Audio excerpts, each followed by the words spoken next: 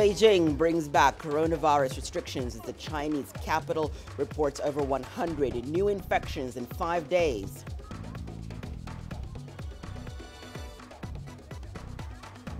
Chinese and African leaders team up for a virtual summit on fighting COVID-19.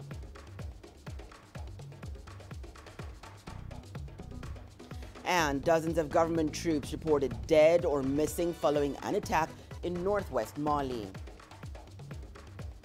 Hello and welcome. You're watching Africa Live. We're coming to you live from Nairobi. I'm Hannah Viviers. Here are more stories making headlines this hour. In business news, South African President Cyril Ramaphosa sets up a new council to help revive state-owned entities. And in your sports, South Africa sprint star Wade van Niekerk reveals the genesis of intense rivalry with Botswana's Isaac Makwala. We begin the hour in Beijing, where another 27 coronavirus cases have been reported. This brings total infections to more than 100 over the past 5 days.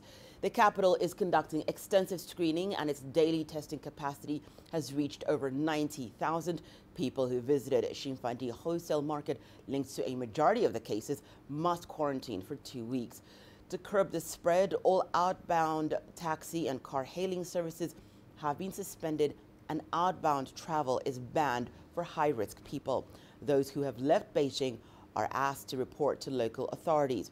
Beijing's Education Authority has also ordered some schools to close, and students can opt for stay-at-home classes. Our reporter, Ma Kay, attended a briefing by authorities. The deputy district head of the Xicheng district regarding the closing of 7 residential compounds in the district after 1 confirmed cases was found related to the Xinfadi wholesale market. While he introduced the detailed precautions regarding the personnel scrutiny as well as house quarantine. But what's worth mentioning is that the agriculture market in question has been drawn environmental samples as well as human samples, and the environmental samples have all tested, some of the environmental samples have tested positive of the coronavirus, but luckily all the human samples have tested negative. That's the Xicheng district, one of the affected areas in Beijing of the newly added COVID-19 cases.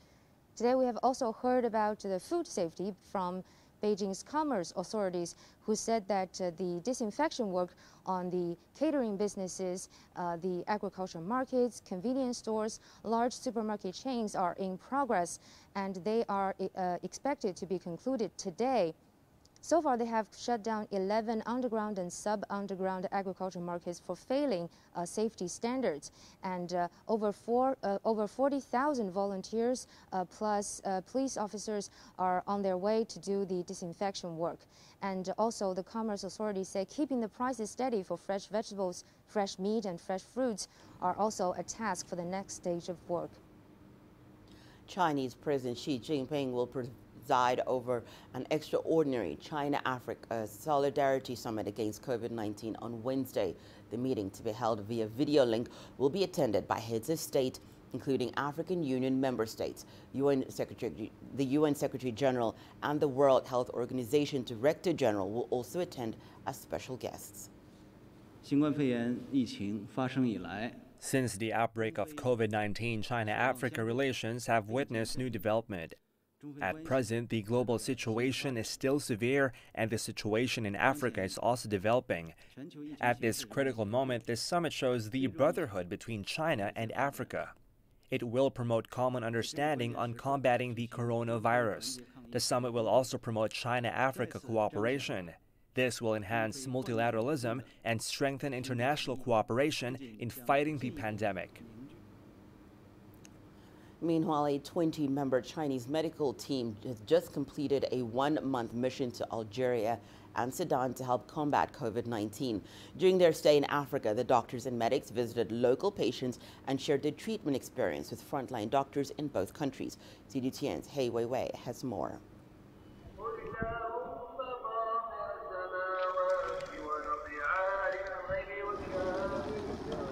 Frontline medical contact between China and Africa. In Algeria, when Chinese doctors first entered isolation wards at a major hospital for COVID-19, they were greeted warmly by local patients. Hi. Hello. Do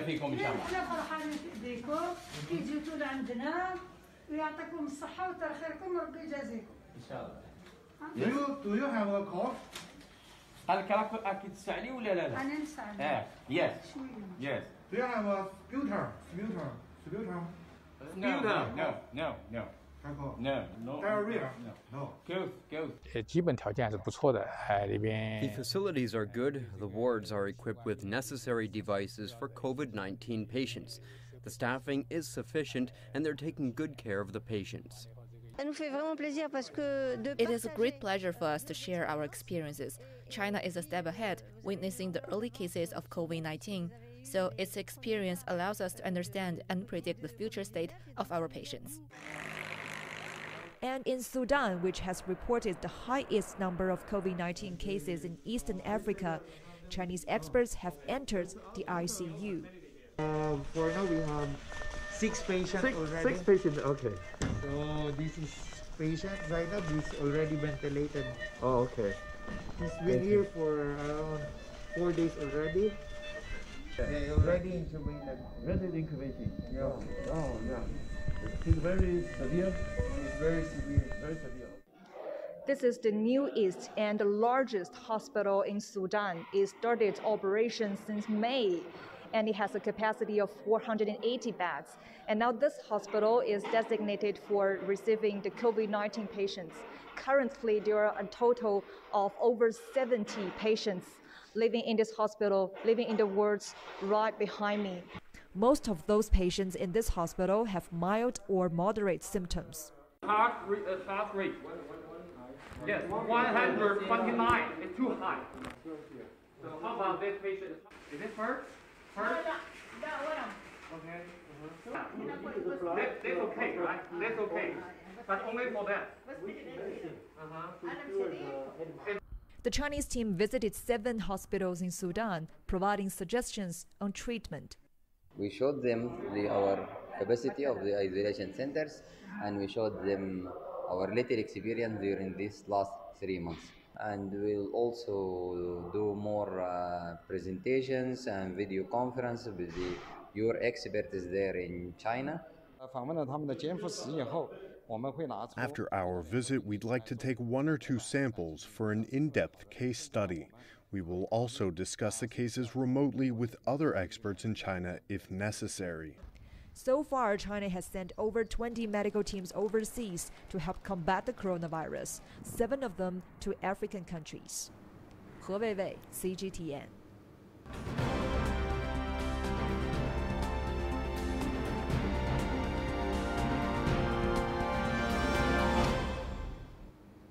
In Africa, there are close to 252,000 coronavirus cases recorded, with more than 114,000 recoveries. According to the Africa Centers for Disease Control, more than 6,700 people have died from the virus across the continent. Let's have a look at the cases by region. In the northern part of the continent, there are over 69,000 recorded cases of COVID-19. Egypt, Algeria, and Morocco are the countries with a high number of infections.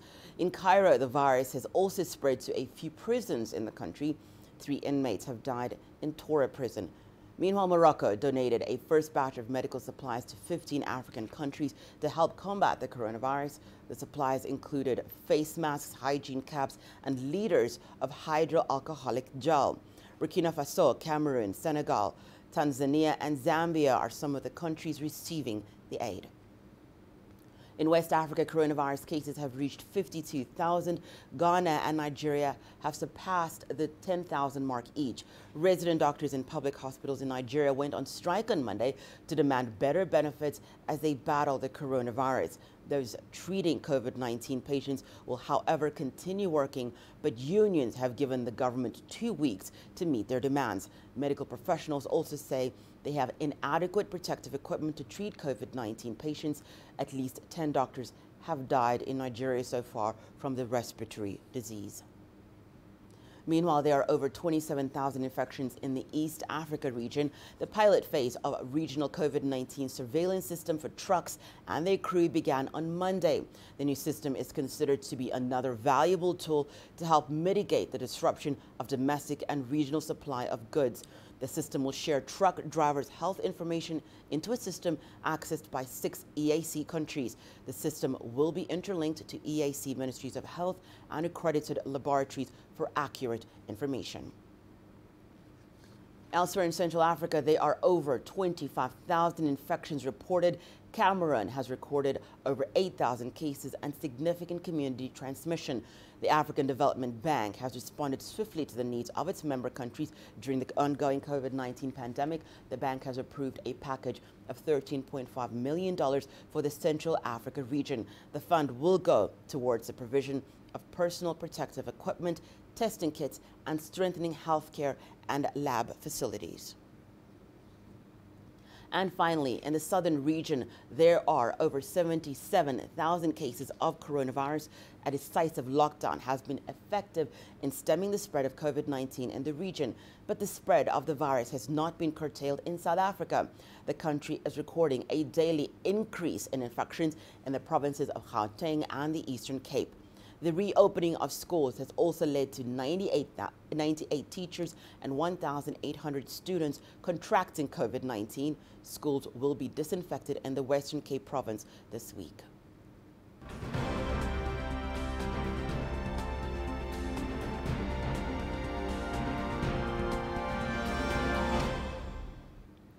Let's give you some more details on that story we had for you earlier, where Nigerian doctors have started a nationwide strike. This began on Monday. Some of the things the medics are protesting against are poor welfare and inadequate supply of personal protective equipment during this coronavirus pandemic. CGTN's Kelechi Emekalam has more details. There is no way we will continue to work in the face of hazard and even in the face of death, and we will not have life insurance cover. Resident doctors in Nigeria making good their threats to commence an indefinite strike. The strike follows the expiry of a 14-day ultimatum they had issued to authorities. The government and the medical union failed to agree on improved welfare terms for health workers. Our demands are basic demands that borders on the health, the well-being, and the abilities of doctors to offer care to Nigerians. As you are aware, the Nigerian doctors practicing at the moment are not having life insurance. What that means is that when a doctor dies, that's the end of it for his family. We are also demanding that personal protective equipment be made abundantly available in our hospitals so that we have a reduced chance of getting infected. The National Association of Resident Doctors represent about 40% of doctors in Nigeria. With rising numbers of COVID-19 cases and deaths, many fear the strike action could hamper the nation's capacity to tackle the pandemic. But the union is making an exemption for medics treating COVID-19 patients. We have exempted the isolation and treatment center. At the end of the 2 weeks grace we have given for the isolation and treatment center, we shall be co-opting our members from the isolation and treatment center to join the strike, and it shall continue till when the government feels it's necessary to address our concerns. So far, 10 doctors have died of COVID-19. 227 others have been infected, and over 800 health workers are under a watch list of possible infections. Health workers' strikes aren't uncommon in Nigeria, where the health sector has remained underfunded.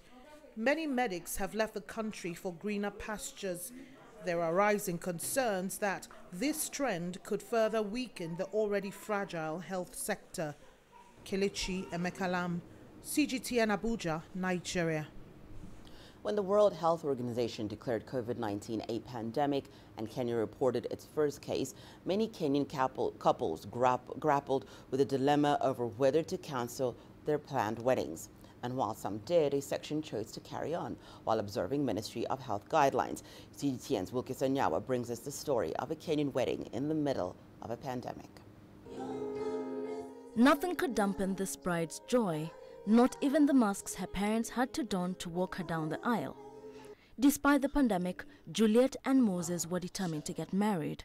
But instead of the many friends they had envisioned, only a few people were in attendance at the venue, a hotel in Nairobi. Some of their friends watched the ceremony that was streamed on their social media pages.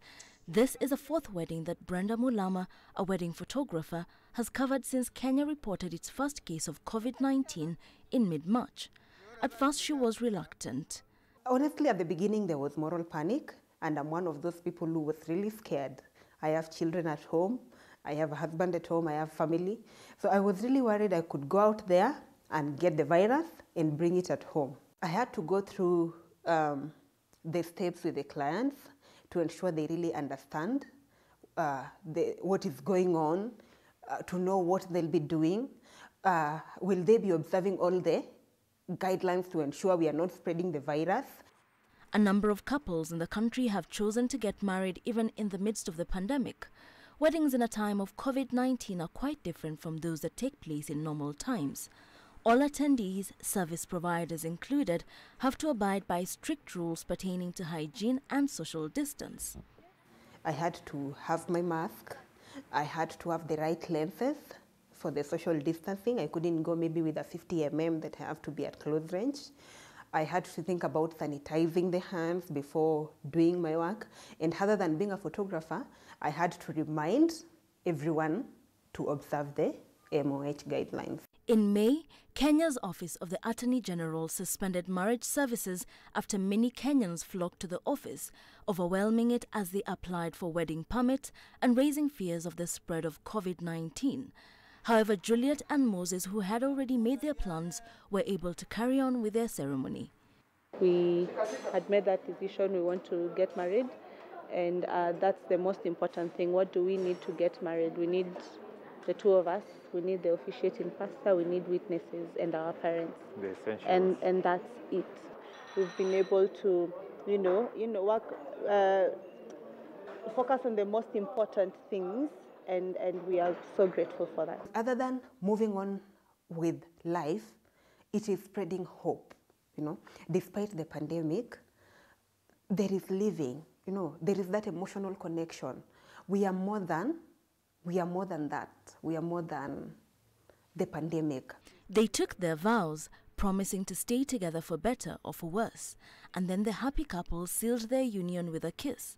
Because of the curfew, there would be no dancing late into the night.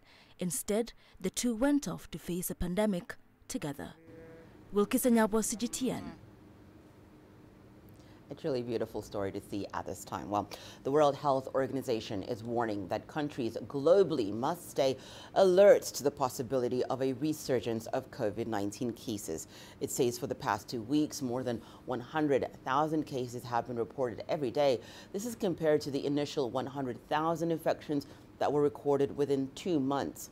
75% of the recent cases are said to be coming from 10 countries, mainly the Americas and South Asia. However, an increasing number is also being reported in Africa, Eastern Europe, Central Asia, and the Middle East. The WHO insists that while fighting the coronavirus pandemic, other public health issues must be prioritized, such as influenza. This is in order to avoid the co-circulation of diseases and, as a result, overwhelming health systems. Despite the ongoing global response to the COVID-19 pandemic, we cannot lose sight of other significant public health issues, including influenza. Influenza affects every country every year and takes its own deadly toll. As we enter the Southern Hemisphere influenza season and begin planning for the Northern Hemisphere season, we must ensure that influenza remains a top priority. Co-circulation of COVID-19 and influenza can worsen the impact on healthcare systems that are already overwhelmed. As countries have fought COVID-19, a lot of the resources that are within the flu network have been not inappropriately, but entirely appropriately pushed into COVID surveillance. We now need to find that balance to ensure that we're also able to track influenza properly during that same period. Well, it's time now for us to take a short break and return. More news making headlines, including Dozens of government troops reported dead or missing following an attack in northwest Mali. And Sudan war crime suspect Ali Abd al-Rahman denies charges against him at the International Criminal Court.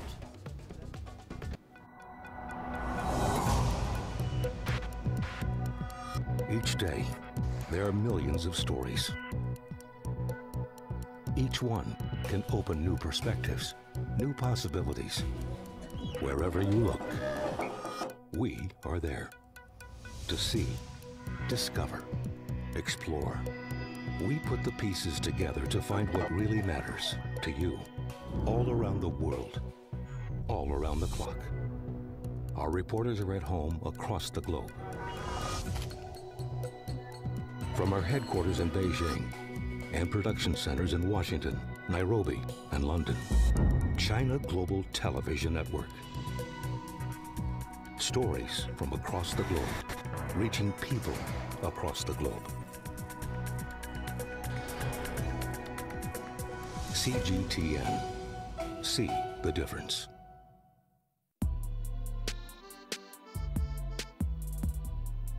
Due to its geographical location, Cape Verde has become a perfect location in recent years for cocaine cartels.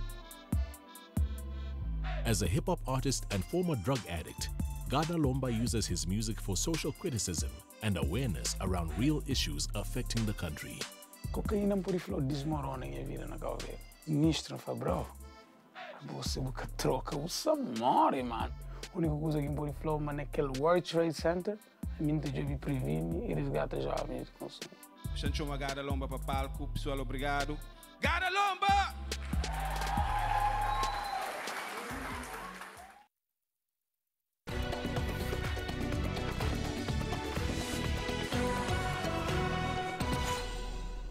Welcome back. You're watching News Making Headlines right here on Africa Live. We go to Mali now, where a search is underway to determine the fate of soldiers who have been listed as missing. This is after their convoy was ambushed over the weekend at Bukawere near the Mauritanian border. Only 20 of the 64 troops who had been in the convoy were present at roll call. The unaccounted soldiers have been reported missing. The military has blamed jihadists for the assault. An Islamist insurgency, mainly led by groups linked to Al-Qaeda or ISIL, have claimed thousands of military and civilian lives and forced hundreds of thousands from their homes. A Sudanese war crime suspect has denied charges mentioned on his arrest warrant. Ali Abd al-Rahman was appearing for the first time at the International Criminal Court in The Hague. He had previously been identified in court documents as Ali Kushaib. He handed himself over to UN troops in Central African Republic last week and was sent to the ICC. He is accused of persecution, murder, and rape in the western Sudanese region of Darfur between 2003 and 2004. The conflict in Darfur killed an estimated 200,000 people and left millions displaced. The United States says killings there amounted to genocide. The ICC has not accused Abd al-Rahman of that crime. His next hearing is on December the 7th later on this year. I would kindly ask Mr. Abd al-Rahman to whether he has been informed of the crimes he is alleged to have committed. Please. Yes, I was informed of that, but this isn't true. They made me come here. Following this, and I hope that I will face justice. Sudanese authorities have found a mass grave believed to contain the bodies of dozens of student conscripts. They're believed to have been shot or beaten to death in 1998. The conscripts had tried to escape the Isle of Foun military camp southeast of the capital Khartoum. That's after their commanders refused to allow them to go home to celebrate a major Muslim holiday. Sudan's top prosecutor, Taj al-Sir al-Khabir, says his office has launched an investigation and that some suspects who were from the government of Omar al-Bashir have fled the country. The mass grave was found and many witnesses were interrogated. The procedures were complex. The investigations and interrogations are done by a committee that includes the public prosecutor and led by a senior prosecutor, and consists of lawyers known with professionalism in criminal cases. Nigerians fleeing violence have been allowed to seek protection in Niger despite border closures due to COVID-19. More than 30,000 Nigerians have fled to Maradi region in Niger in the few months. That's according to the UN Agency for Refugees. It allows an upsurge of attacks by armed groups in northwest Nigeria. Nigerians refugees settling in Niger's region of Maradi have been sharing their ordeal. They speak of extreme violence unleashed against civilians back in their homes. They came and started killing people. It went on until the sunset prayer. People are fleeing in all directions. We still don't know what happened to some of the villages. Labor was triggered by running away, stress and fear. The suffering was too much, and my sister did not survive. When I found her, the child was moving, but my sister was already dead. Habsu managed to carry the newborn all the way to Niger, but that baby died a few days later. The UNHCR said the new arrivals are in urgent need of water, food and access to health services as well as shelter. In the border villages, the host villages, we could not ensure the protection of these people, the management of protection cases, the follow-up of children, the follow-up of women, all the aspects of protection. It was really very difficult. Here, in the villages of opportunity, it will be really very easy with all the partners who are already working on the sites. The latest influx has taken the number of people fleeing Sokoto, Zamfara and Katsina states of Nigeria into Niger to 70,000. That's according to the UNHCR. As a result of the cross-border insecurity, an additional 23,000 Nigerian nationals are also now displaced in their own country. Chomhono, CGTN. In South Africa, the presence of colonial-era statues continues to cast a dark shadow over the country that's still struggling to deal with race-related issues. Among the most prominent statues are those of Cecil Rhodes, a colonial figure known for his advocacy for greater imperial British rule in Africa. In 2015, widespread student demonstrations at the University of Cape Town led to the removal of his statue from the campus. 5 years later, has anything changed there? CGTN's Travis Andrews has that report. Cecil Rhodes, a colonial-era politician who was one of the epitomes of South Africa's racialized past. And here in Cape Town, the Rhodes Memorial still stands as a reminder of the impact colonialism has brought to these shores. A statue of Cecil Rhodes also once adorned the University of Cape Town campus, but that's at least until students formed the Rhodes Must Fall movement, which called for the removal of his statue. That particular special meeting, the UCT Council in April of that year did vote in favor of removing the statue. What then that meant was that it concluded, at least at that point in time, a month-long series of activities and developments on campus and engagements, of course, where there were debates around statues and symbols. Statues of Cecil Rhodes particularly spark a variety of emotions for different people, thanks to his historical views on race.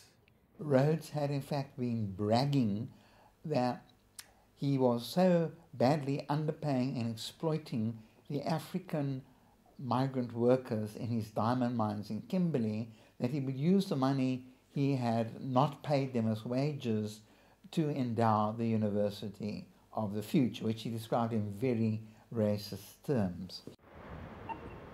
But even with the melting pot of cultures, there are still some roads that bear the names of figures associated with the colonial era. But change is taking place, and prominent political figures such as the late President Nelson Mandela are being immortalized through statues in the city, and old ones associated with oppression are falling. Very slowly, there have been around the country statues mostly of Verwoerd that have been taken down, and they've been sent to one of two destinations. Either they've been donated to Oranje, this little Afrikaner-only town and farm on the Orange River banks, or else they've been donated to the Voortrekker Monument, which has a basement where all these fallen statues are being kept. For now, there's a growing call for more and more of these statues to see out their days in museums rather than streets, where proper historical context can be given and where remembrance and educational value can be extracted. For many people here, the impact of colonial-era statues only enters the social discourse when events of race come to the fore, such as the Black Lives Matter movement. But these figures don't reflect the society of today. It only acts as a reminder of the long journey and sacrifices many have made to make South Africa what it is today, a country that continues to work towards social cohesion and non-racialism. Travis Andrews, CGTN, Cape Town. We go to the U.S. now, where protests against racism and police brutality have entered their 20th day. It comes after another African-American man was shot by an officer, flaring tensions across the country. Nathan King reports from the White House. Another encounter with police that should not have ended in the death of a black man, this time in Atlanta, Georgia. 27-year-old Rashad Brooks shot in the back twice after attempting to flee. His family held a deeply emotional press conference. There's no justice that can ever make me feel happy about what's been done. I can never get my husband back. I can never get my best friend. I can never tell my daughter, oh, he's coming to take you skating. Life shouldn't be where we have to feel some type of way if we see a police or somebody of a different color. But if you ask how old this young black man was, look at your children when you see them laugh. That innocence, that joy, that pureness of soul. And you had a glimpse of what we lost. Protests have spread across Atlanta and the state of Georgia. Authorities say they could decide whether to bring charges against the officers involved by Wednesday. Meanwhile, US President Trump says he will sign an executive order on policing on Tuesday. It's not expected to meet the demands of protesters and other politicians calling for wholesale reform of police forces across the United States. The US President, meanwhile, has created controversy as he schedules new rallies. His first for months will be held in Tulsa. Those economies will open up much quicker than others. Nathan King, CGTN, at the White House. The business news is coming up after the break. Here's what you can expect. South African President Cyril Ramaphosa sets up a new council tasked with reviving state-owned entities.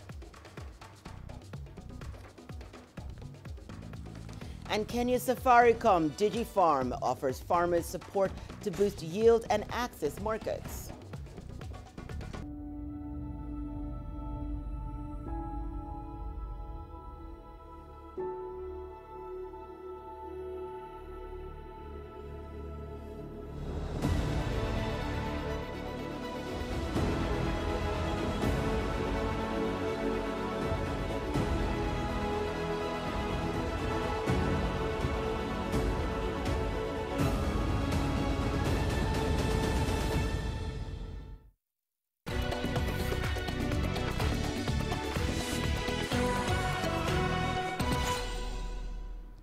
Welcome back. It's time now for your business news. There have been mixed reactions to the formation of a new council tasked with fixing South Africa's ailing state-owned entities.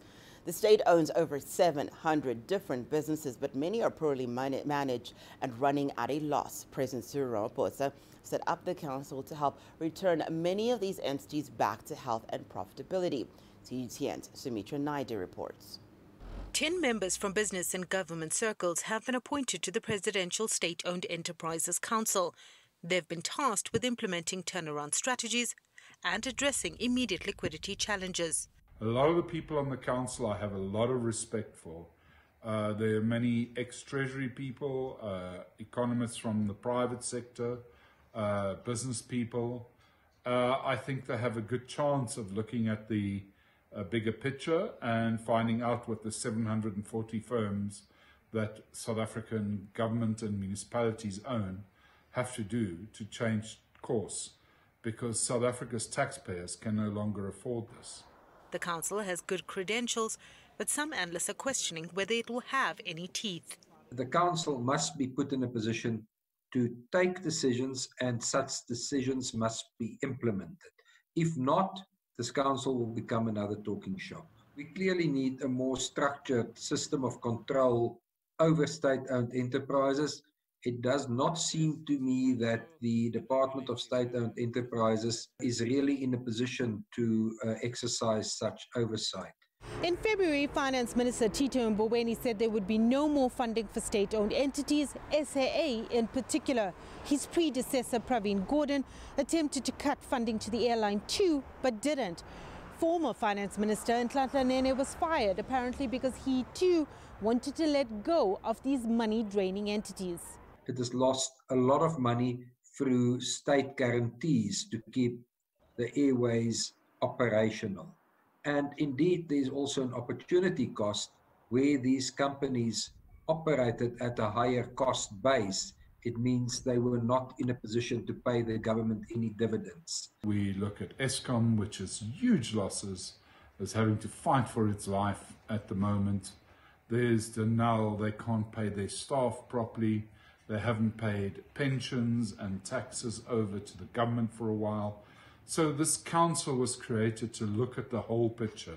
State-owned entities are critically important to transformation, equality, and creating access to the poor. The ailing ones have had the complete opposite consequence for South Africans. Many are putting their hopes on this council to turn those entities around. Others believe all this is just a waste of time and money. Sumitra Nadu, CGTN, Johannesburg, South Africa. Kenya's biggest telecoms operator, Safaricom, has been fueled by its dominance of the mobile financial services market. It's hoping a venture into agriculture will be its next big win. As CGTN's Muhammad Abubakar explains, DigiFarm could be the safe haven farmers have been in need of. Kenyan farmers situated in the Rift Valley town of Bomet are celebrating their most bountiful harvest yet, thanks to DigiFarm. This is the latest innovation by Kenya's biggest telecoms operator, Safaricom. It allows farmers to receive loans to buy seeds, pesticides and fertilizer. They, Safaricom DigiFarm, have really helped us. They give us maize seeds and fertilizer that we have utilized, and our maize grew. We had not planted or harvested any maize here for the last 6 years. So when they came and gave us seeds and followed up with training on how to farm better, we have benefited from it, and we're proud of this program. Under this program, farmers are granted $100 of credit per acre of maize. This is then repaid with 15% interest once the crop is sold. Once the maize is collected, DigiFarm organizes for a buyer who pays 31 US cents per kilogram of maize, up from 28 US cents offered by traditional brokers.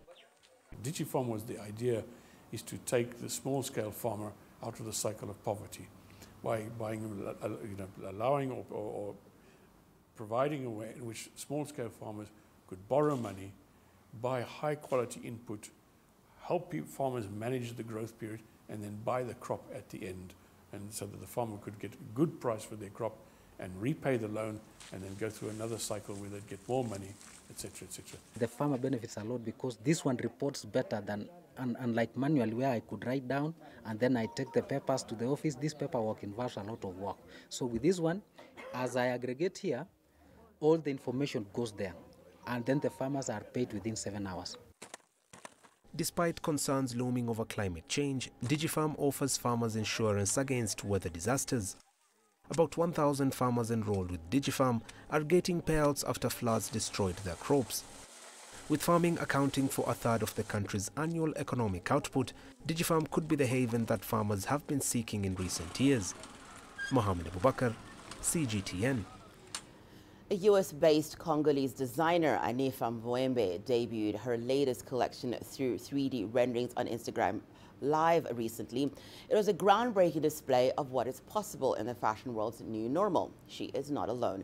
Major brands have had to cancel shows because of the pandemic, and that spurred designers to look for innovative ways to display their latest creations. CGTN's Alexandria Majala tells us more.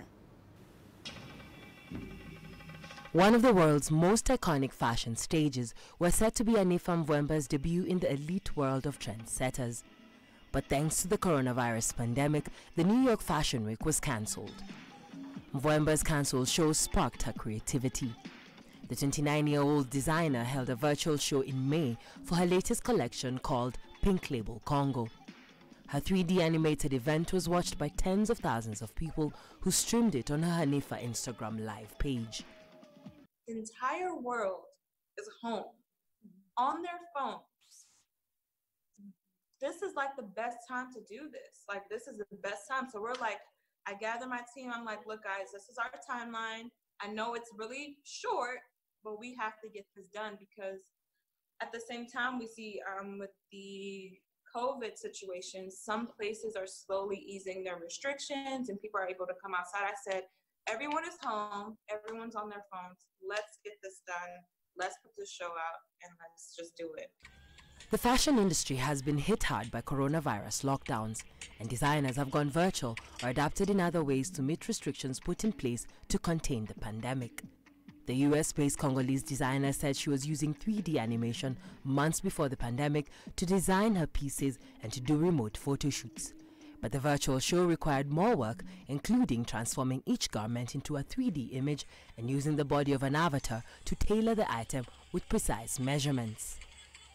It was hard because we had to make sure that it matched the like realistic garment. Like, we had a really hard time making sure like a dress flowed like naturally and how it would flow if a curvy woman was wearing it. We had to make sure that it fit everything the right way. We had to make sure that the colors looked good. We had to make sure that the prints looked good. So that part was really stressful, but I mean, we were working up until the last second of like before the show was presented to the world. Mvwemba's collection was inspired by the clothes that women wore in her native country. She's using her fashion line to raise awareness of child labor within the Democratic Republic of Congo's coltan mining industry. Mvwemba plans to do more 3D shows, but would still like to see her designs showcased on a real runway someday soon. Alexandria Majala for CGTN. The Chinese premier took part in the opening ceremony of southern China's Canton Fair. He did so from Beijing, however, as it's an online event this year due to the coronavirus.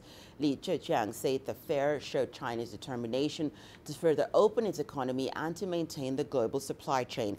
Despite the new format, the event attracted about 25,000 enterprises as well as hundreds of thousands of buyers from around the world. Organizers say they hope it can be a major boost for global trade at this difficult time. China's oldest and largest trade fair is bracing for a new form of cloud exhibition that comes as part of the country's effort to help stabilize global supply and industrial chains amid the uncertainties caused by the ongoing pandemic. Lily Liu has more on the tech-savvy event. Guo Zhijun has been busy coaching exhibitors on how to take advantage of the Cloud Canton Fair. Guo is a Tencent product manager and finds herself amazed by how real the online fair could become. The online private meeting rooms are very much like talking face-to-face. And if exhibitors can master live streaming functions, which allows virtual tours of factories and offices and viewing products in detail, exhibitors can actually do more than in an on-site booth. Nearly 26,000 Chinese businesses are virtually offering over 1.8 million products from their showrooms and factories instead of from booths at a full-scale physical event.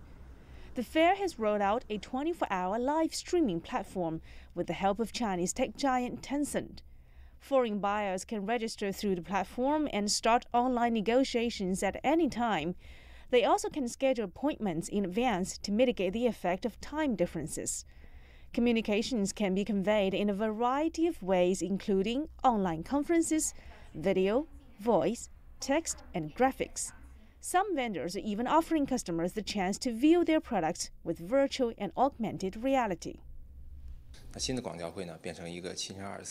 fair now has become a 24/7 event, and our clients are from across the world. In this sense, this fair is an upgrade. In the future, online merge offline will be the trend of the exhibition industry. China hopes to support exporters in selling their goods and expand imports to promote the quality development of foreign trade. And China's prowess in cloud computing and other advanced solutions helps to showcase innovative methods of cooperation for Chinese and foreign companies through this online fair. More importantly, it can inspire confidence to seek opportunities amid challenging times. Lily Lu, CGTN. The lawyers of Huawei executive Meng Wanzhou are accusing the U.S. and bank HSBC of providing false and incomplete evidence in her extradition case. A memo was submitted to a Canadian court which ruled last month that the case regarding her extradition to the U.S. could go ahead. In this memo, Meng's lawyers raised several key points accusing HSBC of helping the U.S. government build a case against her.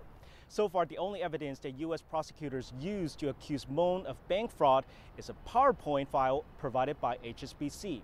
The file has been playing a central role in building a case against Meng, as the U.S. accused the company of violating U.S. sanctions on Iran. For instance, the U.S. accused Huawei of using Skycom as its unofficial subsidiary to conceal its operations in Iran and violating relevant sanctions. But two really important pieces of information in that PowerPoint went missing. The first, Skycom was Huawei's business partner in Iran, and second, Huawei conducts normal business activity in Iran and provides civilian telecommunication solutions. Meng's lawyers claim both pieces of information were clearly delivered by Meng to an HSBC banker in Hong Kong in 2013, but later such information was taken out when they were presented as the evidence against Meng. Now the questions are, how did they go missing? Was it a deliberate omission by HSBC, or was the bank under pressure to do so? Now, Meng's lawyer is saying that HSBC knew about Skycom's business in Iran from the beginning, and it also understood Skycom's relationship with Huawei, and they will provide evidence to support these claims. In the next proceeding on June 23rd, the court will hear evidence and arguments from both prosecutors and Meng's lawyers, and the points made by this memo are expected to be the focal point of debate. Cao Hui, CGTN, Beijing. It's time for us to take a short break and return your sport news. South Africa's sprint star Wade van Niekerk reveals the genesis of intense rivalry with Botswana's Isaac Makwala.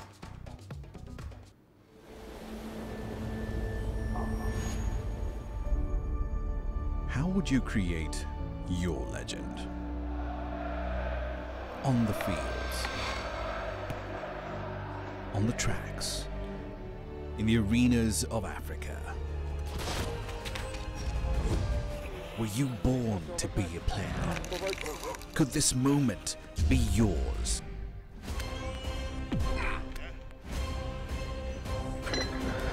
Sports Scene. Find your game.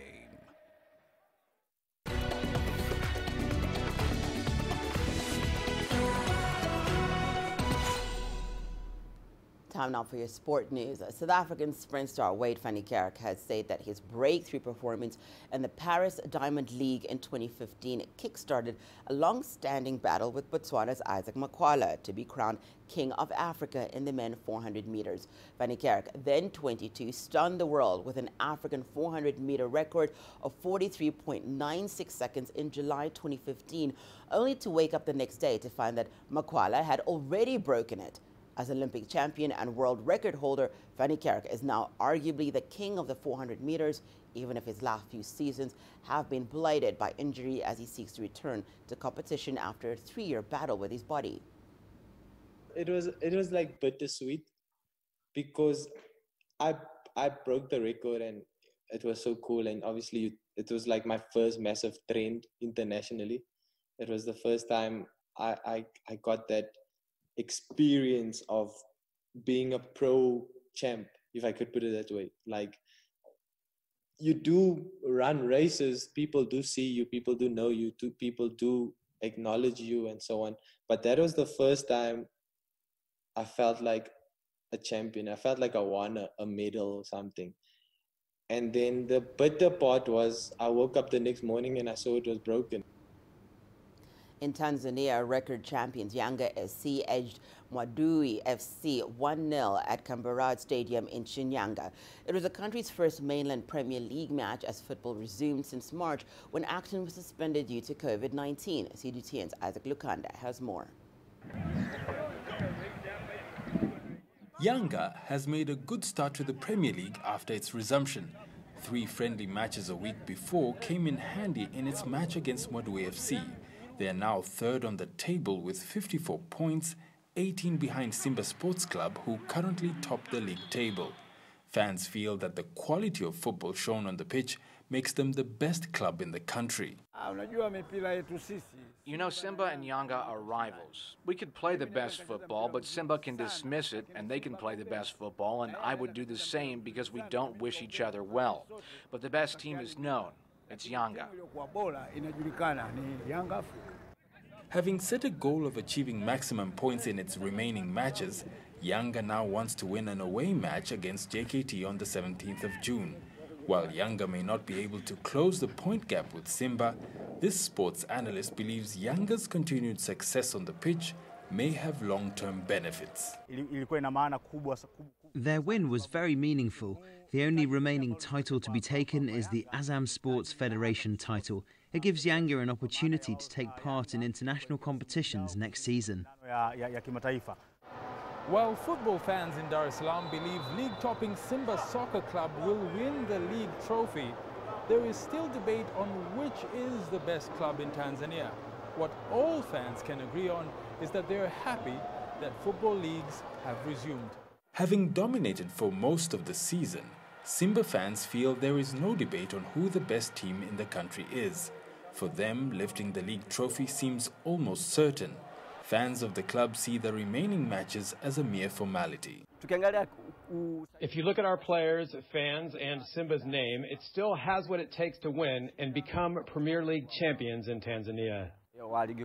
With social distancing, face masks and hand washing a requirement to attend matches, the end of restrictions on sporting activities has brought a new reality to Tanzanian football.